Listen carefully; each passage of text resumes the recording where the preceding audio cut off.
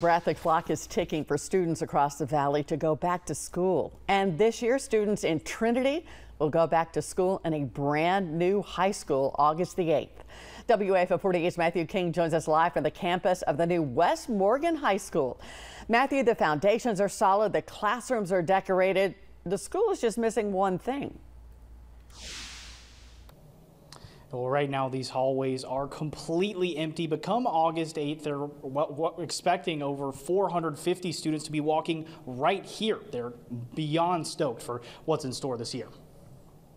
Project over 4 years in the making is finally ready for students. We're very excited, obviously, to be moving into our new building here. Principal Keith Harris has been a part of the West Morgan High community for 37 years as a student and teacher and an administrator. Now he'll have the honor of being the first principal to run the school in its new home. So it was definitely time.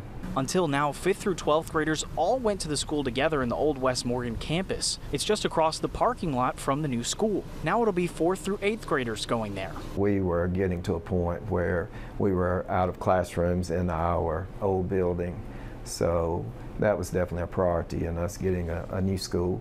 Not to mention that our school, our old building, was the process began in 1960. The $28 million project includes more modern classrooms, expanded media center, and a large multi-use room.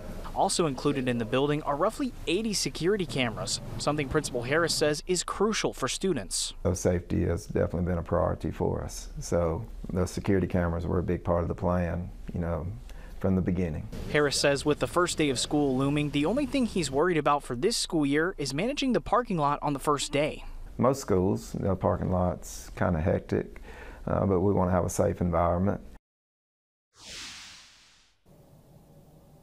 Well, first day of school chaos coming up. Principal Harris as well as Superintendent Turrentine. They say they're both more than excited to welcome students here on August 8th. We will be live outside to show you what that first day of school is like. Reporting live in Morgan County, Matthew King, 48 on your side.